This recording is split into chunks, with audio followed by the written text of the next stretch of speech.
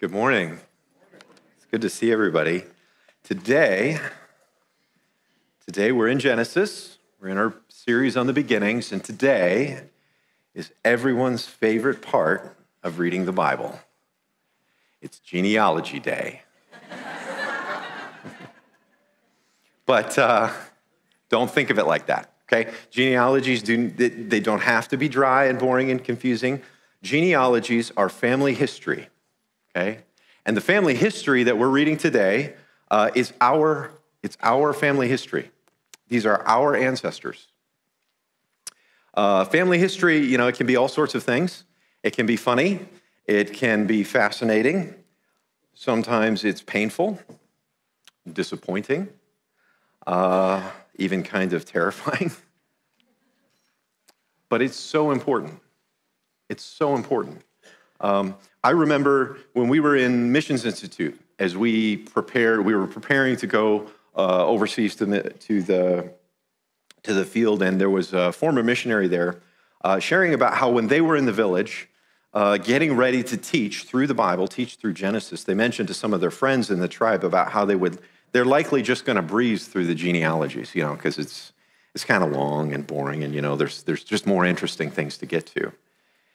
And he said that people looked at him and they looked sick and shocked, mortified. They're like, why would you do that? Why would you do that? That's family history. This is precious stuff. We want to know. Every child in that tribe knew the names of their grandparents back for generations upon generations, right? They passed on stories and the family history because they understood, and frankly, most cultures in the world understand this. Throughout human history, that who you are today has been shaped.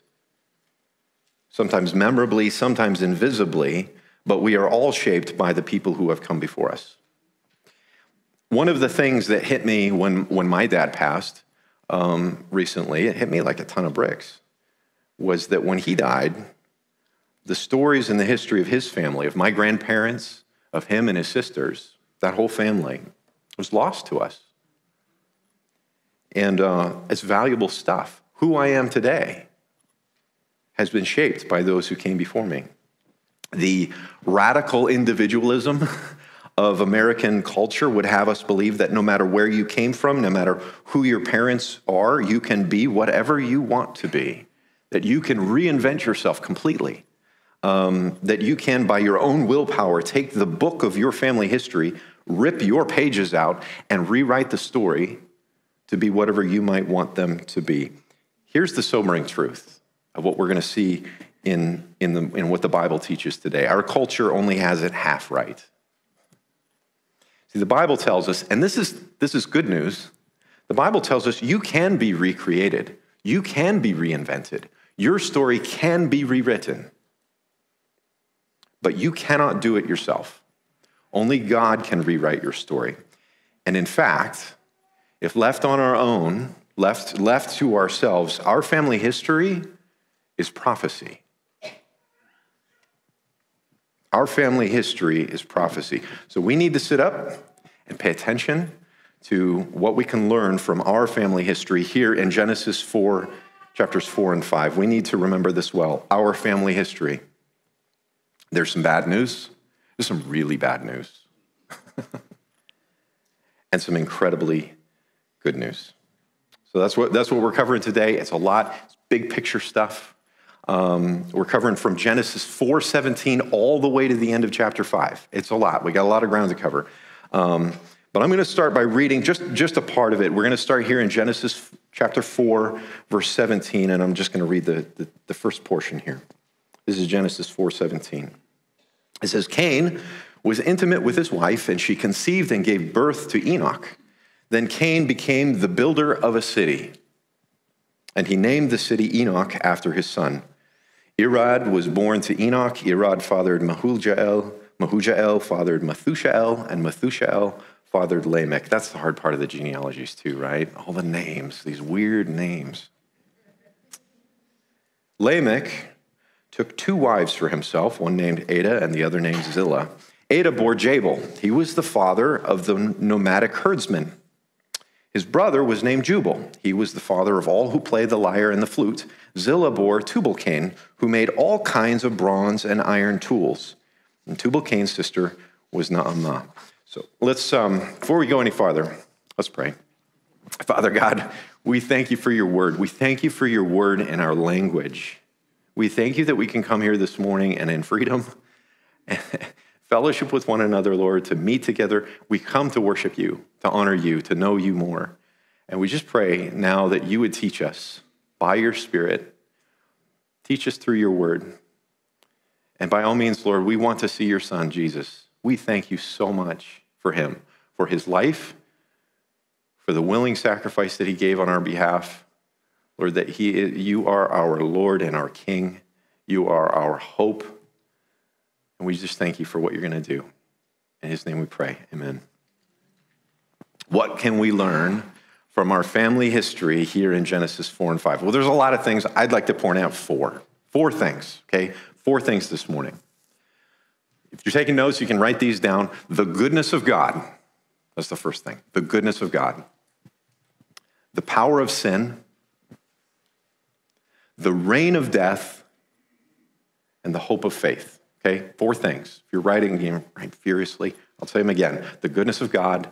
The power of sin. The reign of death. The hope of faith. Let's go. 4 things. The goodness of God. So, Cain has a family and builds a city. First of its kind in the Bible, a city. Then Cain's son has a son, and on until we get to Lamech. Okay, Lamech's kids are innovators, right? This is Steve Jobs and Bill Gates and Elon Musk, okay?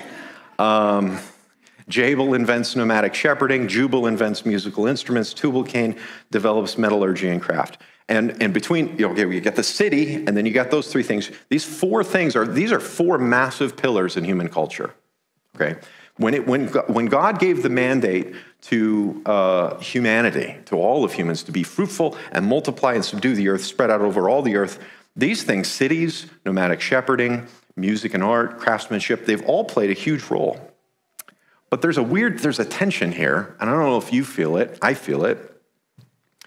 First of all, I want to show you, these are all good things. These are actually things I think God likes. These are good things. But what's really weird is they all come through the line of a really bad guy. And that just seems kind of strange, right? We'll talk about that. First of all, let me show you, these are actually good things. These are all good things. First of all, Cain builds a city. A city, and I can't believe I'm saying this, a city is an amazing idea. I know how it sounds. I don't know if what we see today doesn't look amazing.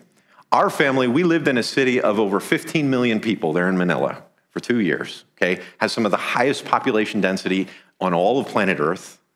There are tons of things about cities that how do I put this in Christianese? I struggle with, right? Okay? Ask my wife. I think it's hard to think of LA or New York or Seattle in a positive light because of all the things we associate with cities. But just know, in the Bible, the idea of what a city is actually, it's an amazing thing. It's an amazing thing. Cities are the defining mark of government, of law and order. You can laugh.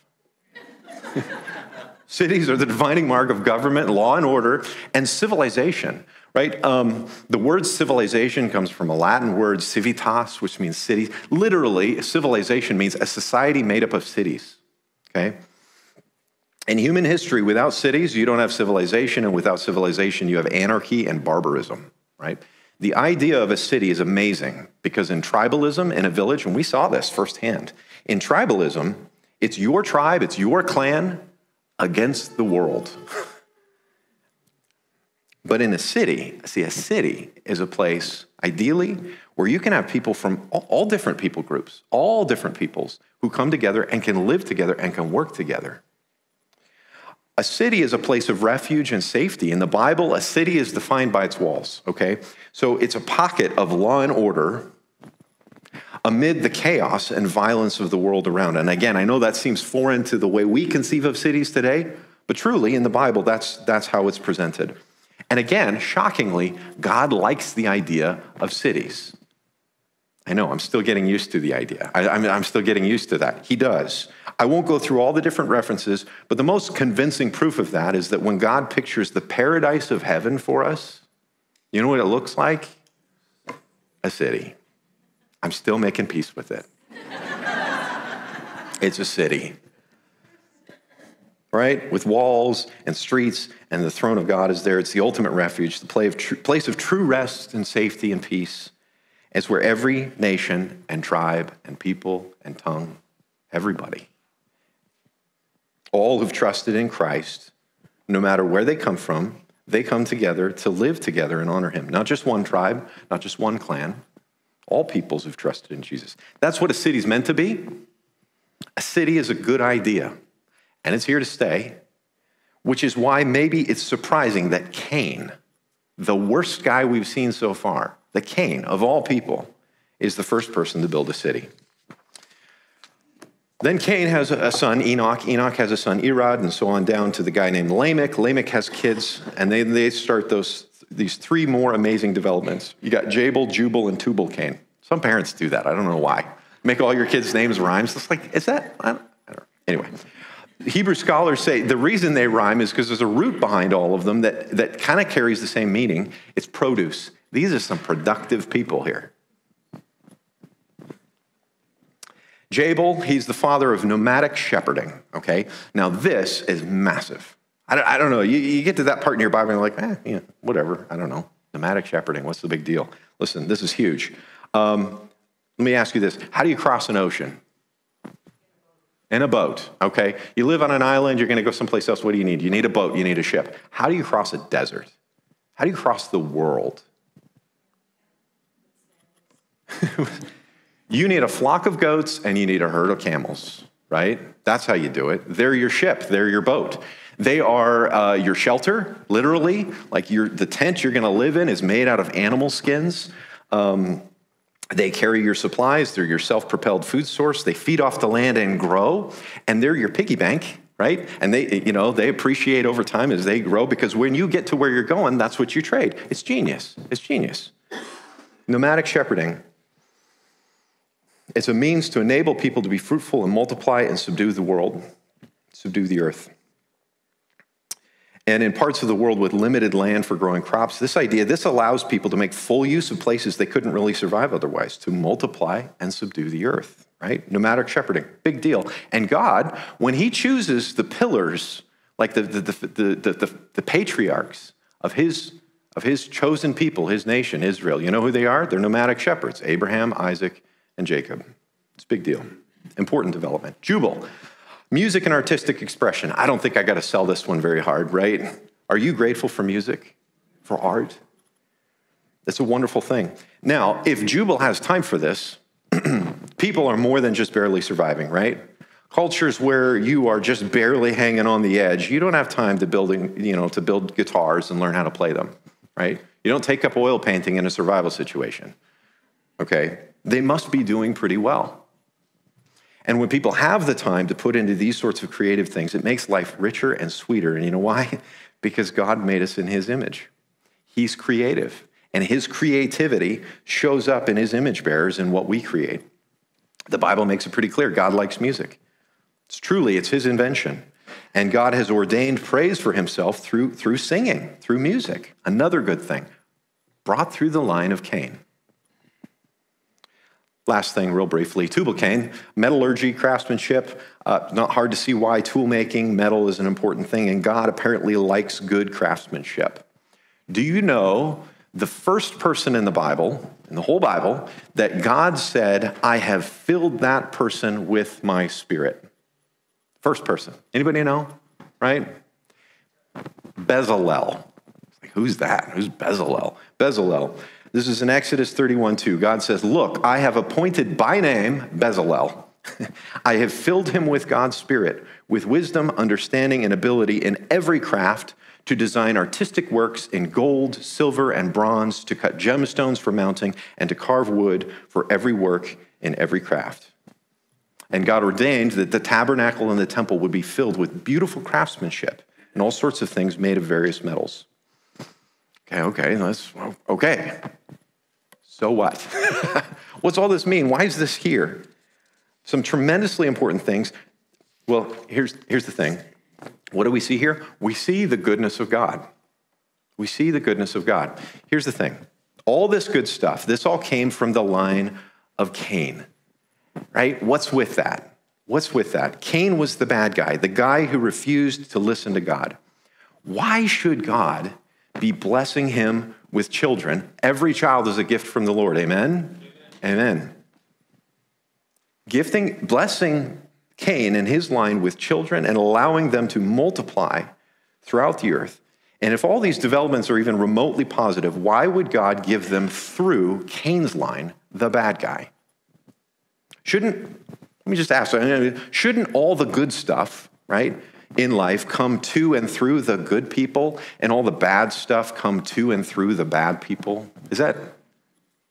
It's incredibly natural and kind of a religious way of thinking, but it's wrong. It's too simplistic.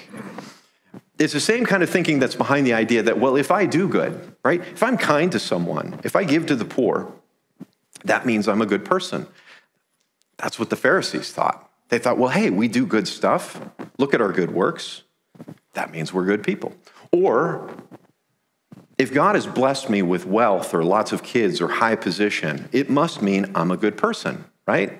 If I am able to do good things in the world, or God does good things for me, it's because I'm good, right?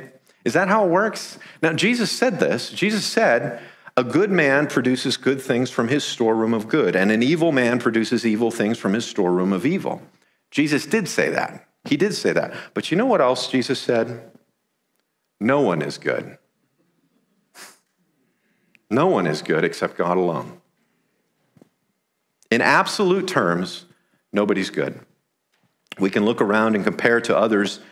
We look at some people, and some people look better or worse, good or bad.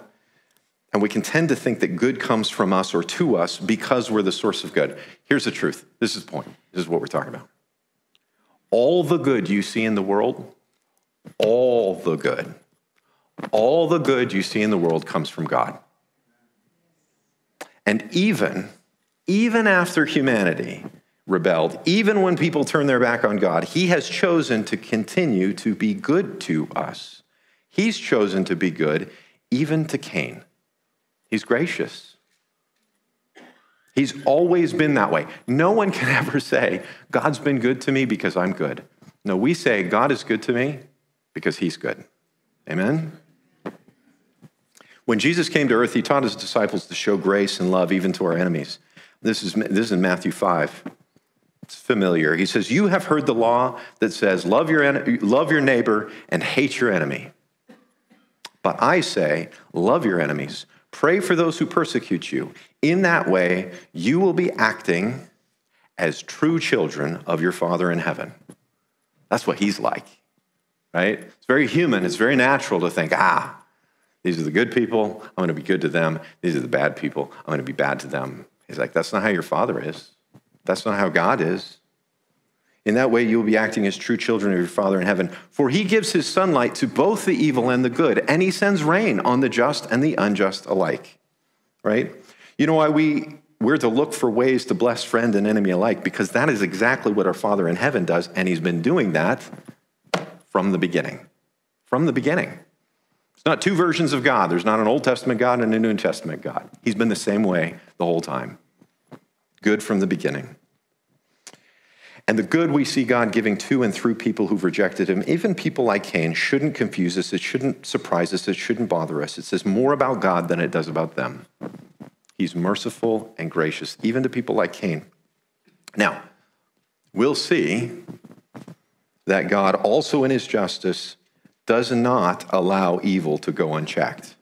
We're coming to that, right? We'll get there soon in chapter 6.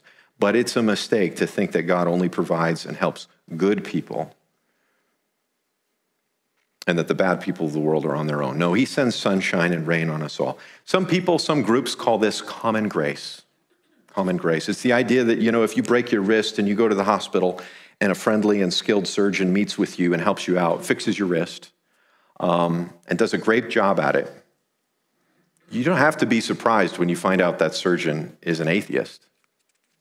He or she may give no credit to God for his or her abilities, but you know that good gift, it came from God just the same. It came through them, but it came from God just the same. Anywhere you see someone doing good or receiving something good, whether they're trusting in God or not, the only source of good in this world is God. Whether other people recognize that or not, whether they honor God for that or not, we honor God whenever we see good in the world and give him credit for it. Right? Is there good in your life? Have you seen good in your life? It came from God. If it's good, it came from him. Give him the credit for it wherever you see it, wherever it shows up. He's the one behind it. When you read through our family history, some of our family history as humans, we see some amazing things. You know, when I was deployed overseas, I got to visit Cairo a couple times, visit the pyramids twice. It's amazing. It's amazing. Those stones are so massive. And it's just like they say, you can't slip a single sheet of paper between two stones on that whole thing. It's incredible. It's incredible. But you know what? It's more a testament to God's handiwork than ours, that he could make human beings that could do something like that. I follow a little bit of what Elon Musk is doing with SpaceX and the rockets they're sending up, the satellites they're putting up. If you follow James Webb Space Telescope, it's amazing. It's amazing what people have done. But what it actually really says is more about God's wisdom than it does ours, that he could make people who, even in our fallen state, are able to do things like that. And not only that, that he is so incredibly patient and gracious towards a race of people who have consistently treated him like an enemy. For generation upon generation, God has continued to bless humanity all across the world with children, with life, with good ideas. It's not a testament to our goodness. It's the tremendous goodness and graciousness of God. When you look at the evil in the world, Joy and I were talking about this last night a little bit. You look at the evil out in the world and just think, how, God? How? God, shouldn't you hate these people? Shouldn't you crush these people? I marvel at his patience. I marvel at his grace. So far beyond what we are capable of. That's the first thing we see here. The first thing we see here, the goodness of God. Here's the second thing. We also see the power of sin. Okay? Lest we get too impressed with all that progress, the author here, that's God, by the way, takes us immediately to this brief story about the father of all those innovators, Lamech. Because yes, God is showing grace to Cain. Every child is a gift. And for generation after generation, God shows grace to Cain's descendants. And these productive people bring amazing innovations into the world, good things. But while humanity is multiplying, here's the question, is the problem of evil shrinking? Does cultural progress, does arts or science or commerce or government do anything to remedy our sin issue? Not a thing. Not a thing. In fact, as humanity multiplies, so does evil. Look here in verse 23.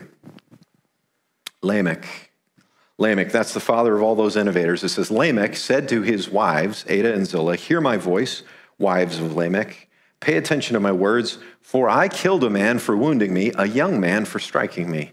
If Cain is to be avenged 7 times over, then for Lamech it will be 77 times. Let me paraphrase this real quick. I think it's pretty clear, but let me just kind of sum up what we're seeing. Lamech, who is the first polygamist, by the way, and everywhere you see polygamy in Genesis, it's a complete and utter disaster.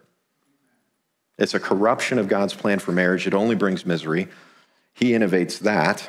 And then Lamech composes this poetic threat to his 2 wives. He says, "O wives of Lamech, listen very carefully to who you're married to." He says, a young man, a lad, a boy. The word here is, he's an adolescent at most. He's a teenager. Wounded me, bruised me, so I murdered him. Took his head off. Made an example out of him. Because count on it, anyone who harms me in any way, I'll never, ever, ever forgive them. I'll burn their world down. I'll destroy them. You thought Cain was something? I'll show you vengeance. This guy kills kids for bruising him. This guy is an egomaniacal monster, a narcissist in the highest degree. Wow. What a stark contrast for what seemed like the progress of the human race so far, right? What's the point? What's the point? As humanity multiplies, so does evil. Knowledge, tools, civilization, arts, amazing things. But all that progress doesn't do a thing to touch our real problem. Someone wrote this as a summary statement. All the advances that our technological world has to offer may make our lives easier and longer, but they cannot cure the human spirit. Now, someone might come in at this point and say, well, okay.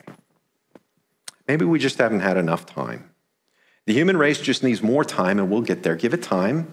And hey, that's Cain's line. That's Cain's line. That's the line of people who came from a guy who doesn't fear God. Bring in some people who brought their kids up in Sunday school, right? Teach people to worship God and then turn them loose, and over time, things will get better. Funny you should say that. Genesis 4:25.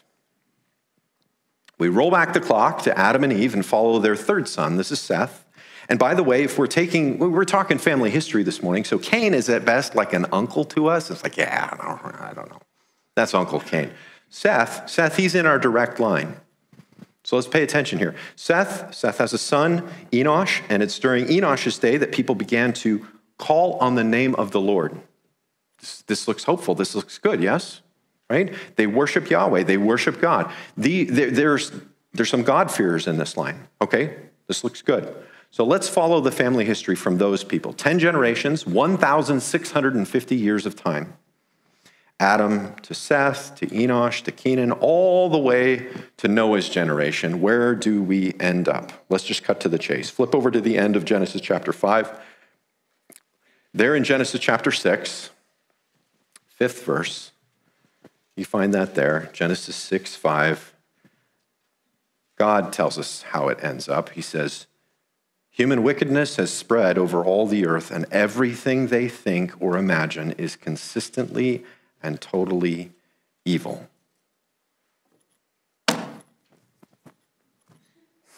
Same result. Different line, more time, add in some religious devotion. Same result. Humanity as a whole spirals down. The wings come off. And someone might say, yeah, but that's ancient history, right? Surely today we've seen some real progress. You can laugh if you want. You fast forward to modern times, pattern hasn't changed. Our family history is prophetic.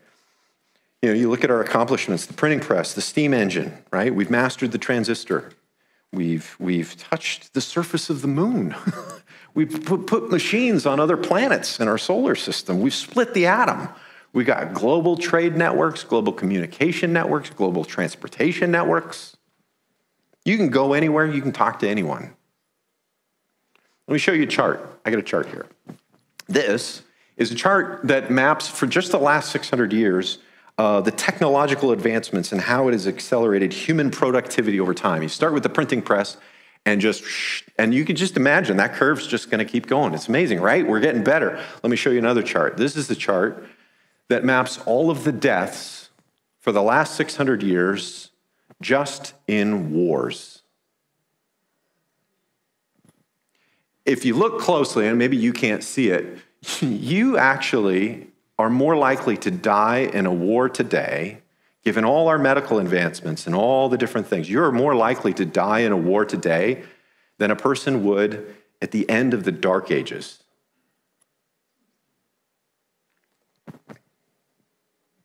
It's the same as it's always been. We put a man on the moon, we've mapped human DNA, we've taught cars to drive themselves. And yet violence and abuse and human evil of every kind have continued with us in every century of human existence. Because as humanity multiplies, so does sin. And someone might say, well, the Bible is just kind of cynical. They say the definition of insanity is doing the same things over and over again, expecting a different result. How many times do we have to run the experiment? How many ways? We've tried every form of human government at this point, right? From anarchy to monarchy, from communist dictatorships to democratic republics, and a whole lot of other ideas. And I'm not saying all those ideas are equal. I'm a big fan of democracy. But here's the thing even about democracy. If the people want evil, they're going to get it every time. Our family history is prophetic. Humans have never overcome evil on our own. Never have. And to think that someday we will takes more faith than I've got. There is good in this world. Make no mistake. There is good in this world. No doubt about it. But we can't take credit for that. That's God's grace. That's God's grace. No, we humans, our family, we've got a serious problem. The power of sin touches every one of us. And with sin, and this is our third point, and I'm sorry, it's more bad news.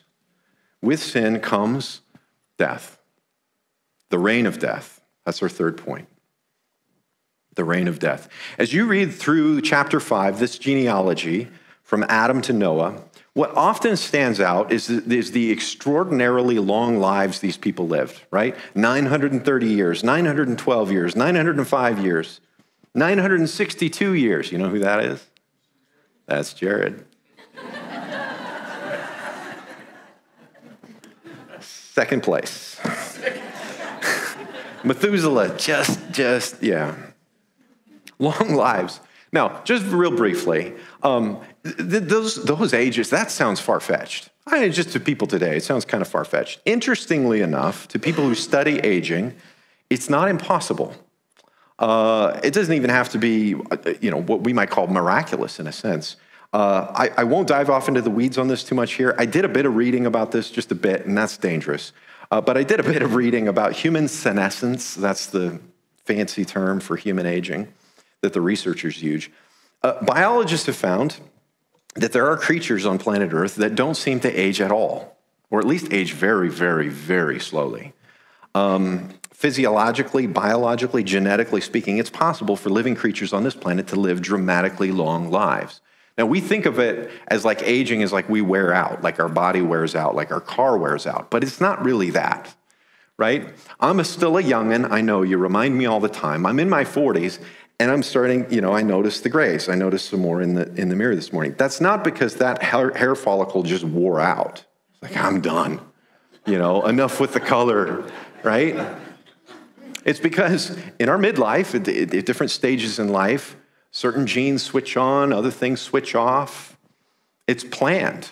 It's like our body starts saying, you know what? Party's over. Okay? Time to wind things down. Let's start wrapping this up, right? And those same researchers say the fact that other creatures on Earth don't age because they have different genes says, maybe humans. If those signals in our midlife didn't switch on when they do, well, there's reason to think we could live much, much longer lives. Interesting. Not the point, though.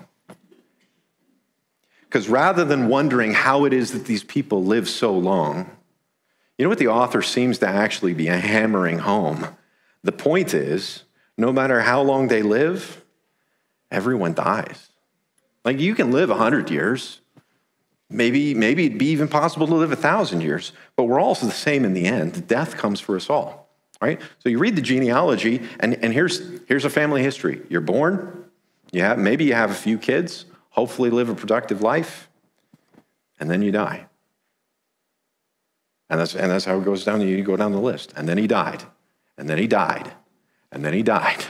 And it's bleak, and it's tragic, right? The power of sin and evil, the reign of death, it's so normal. I say this, and I'm like, yeah, that's the way it is. We're numb to it at this point, right? We don't even bat an eye, of course. Yeah. And then he died, and then he died, and then he died. It's shocking. It's tragic. It's terrible. And then he died, and then he died. And this list, it's like this wall of death. And then one name stands out, doesn't it? Enoch. Because he didn't die. Look at Genesis 5:21. Enoch is born, and it says, and this is Genesis 5:21, Enoch was 65 years old when he fathered Methuselah. And after the birth of Methuselah, Enoch walked with God 300 years and fathered other sons and daughters. So Enoch's life lasted 365 years. Enoch walked with God. Then he was not there because God took him.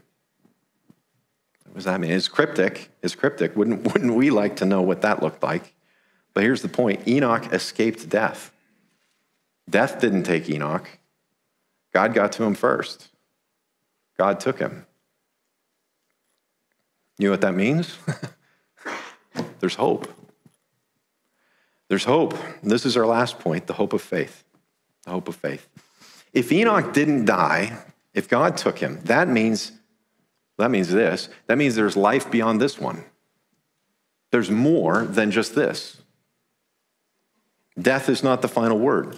That cycle, the reign of death, that's not all there is. There's a door. There's a door back into the garden. And God took Enoch through it. There's a way to return to fellowship with God, the life of Eden. How? Why? It says that Enoch walked with God.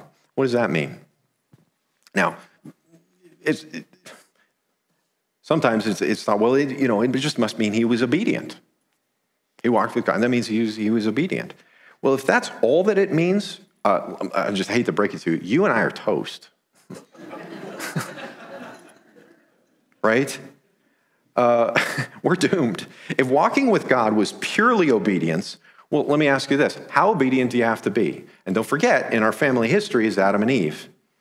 And they sinned once, and they were out. How are you doing?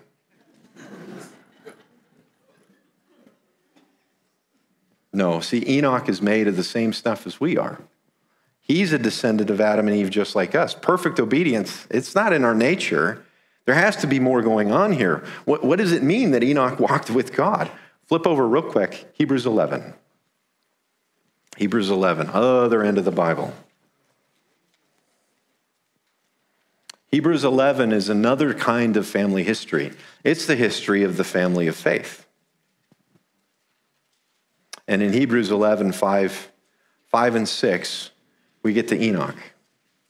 Hebrews 11, verse 5. By faith, just cut to the chase. By faith, Enoch was taken away, so he did not experience death. And he was not to be found because God took him away. For prior to his removal, he was approved since he had pleased God. How did he please God? There's only one way. The essential ingredient is faith. Verse 6. Now, without faith, it is impossible to please God. For the one who draws near to him must believe that he exists and rewards those who seek him, right? Enoch walked with God by faith. He trusted God. He took God at his word. He not only believed that God existed, but that God was out to bless him. And Enoch, like Abel, who comes right before him in this list, like Abraham, like everyone else in that, the history of the family of faith, you know what made them all stand out? Faith. Faith in a faithful God. Now, here's the beautiful thing about this for you and me today. This is also part of our family history. The hope of faith. See, Enoch's in our line. He's in our family history. And if he could walk with God by faith, we can as well. If he could be snatched away from the power of sin and the reign of death, you and I can be as well. Right? Listen, it isn't in our nature to do good. History and our own story proves to us that human beings, we are bent away from what is right. And so we have to put our trust in God's goodness instead of our own. Amen? If you remember when we started out, we said that our culture has it half right. We can be changed. We can be recreated. Our story can be rewritten. And this is how God does it. You know, Genesis 5 maybe feels like a strange place to be on a Sunday morning in December. We're getting into the Christmas season. Shouldn't we be doing like, Christmas messages and that sort of thing? This is a Christmas message. You say, this is the weirdest Christmas message I've ever heard. This is a Christmas message. Here's why. I love what one author, this is Chad Bird, what he says about genealogies in the Bible. He says, every time you find a genealogy in the Bible, don't skip it. Stop and think, this is here because of Jesus. Every Christmas morning, our family reads the Christmas story in Luke. And in Luke 3, we're given Jesus' family history, and it goes all the way back to these same people and works back through Noah, son of Lamech, son of Methuselah, son of Enoch, son of Jared, son of Mahalalel, son of Canaan, son of Enosh, son of Seth, son of Adam, son of God. Jesus, the Son of God, came as a man, became a part of the human race, entered into the family story to change it. He came, he lived as a man, but lived out his true nature, fully God, fully man, and he showed us all the goodness of God. Every Christmas, we sing songs like Joy to the World. And we know why. Because in Jesus, the cycle of our family history, the curse of sin is broken. Right? The angels, when they came to the shepherds, they sang, at Jesus' birth, glory to God in the highest and peace on earth to those with whom God is pleased. Because our world, despite all our technological progress, people have multiplied, nations rise and fall, we have never seen peace. There's never been anything but an endless cycle of death. And Jesus comes to us and shows us that even as people have multiplied and evil multiplies right along with us, God's grace is greater still. We are coming into the Christmas season. We're celebrating the coming of Christ. Where are you at? Where's your hope? What are you trusting in? Who are you trusting in? Our family history tells us we tend to put our hope and our trust in the wrong things. It's a kind of insanity, frankly. We keep trying the same things over and over and over, expecting a different result. Looking to ourselves, trying to redeem ourselves, just by the willpower or whatever. Looking to human wisdom, looking for some innovation, some new idea, some new thing, anything. Turn over a new leaf. Wandering around, grasping again and again and again. There will be no human solutions to your spiritual problems. There will be no technological solutions to your spiritual problems. There will be no political solutions to your spiritual problems. 2024 is around the corner. Let me say it again. There will be no political solutions to our spiritual problems. Art's not going to save us. Your productivity, your diligence, all the good you can muster. If you're here this morning thinking, I'm just going to try. I'm just going to try my very best. I'm going to just be as obedient as I can. And hopefully that's good enough for God. I'll just try and try and try again. Read the family history. People have tried. Nothing will truly change until you put your hope in Jesus alone. Put your trust fully in his goodness. At the start, we said your story can be rewritten. You can escape the prophecy of the family history of humanity. We'll close with this. This is John 1, verses 12 to 14. To all who believed in him, that's Jesus. To all who accepted him, Jesus. He gave the right to become children of God. They're reborn. Not with a physical birth resulting from human passion or plan, but a birth that comes from God. So the Word, that's Jesus, became human and made his home among us. He was full of unfailing love and faithfulness, and we have seen his glory, the glory of the Father's one and only Son. Amen? Can I ask those who are serving communion to prepare for that? Jesus became human. Emmanuel, God with us. And everyone who puts their hope in him not only will escape the power of sin, but the reign of death and be put into the family of God, a family of faith. He lived a perfect life, a life of perfect faith and obedience to God, the kind of life you and I were made to live but couldn't.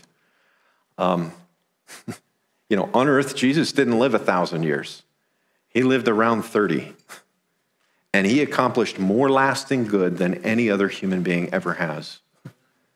And then he died in our place, gave his life to pay for our rebellion against God. He paid for the evil we've done, and everyone who has trusted in Jesus is a new creation, reborn. Hallelujah. We have an open table. If you're trusting in Jesus as your Savior, then you are welcome to eat with us this morning.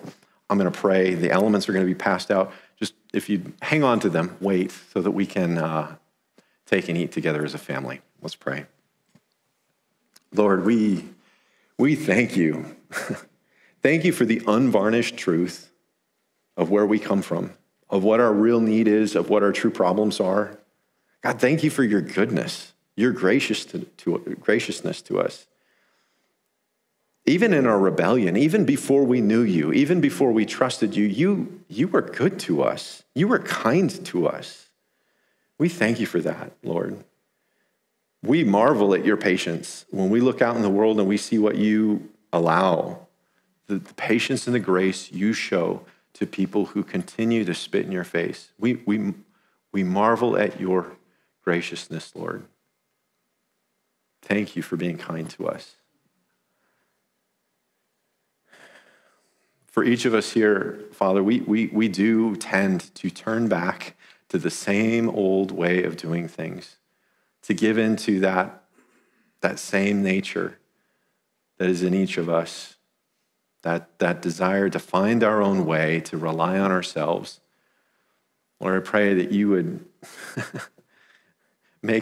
continue to make this truth real to us. We need you. We need your Son. We need his life in us. God, we thank you. Thank you for everything that you have given us, all the good you have given us. And most of all, we thank you for the life of your Son. In his name we pray. Amen.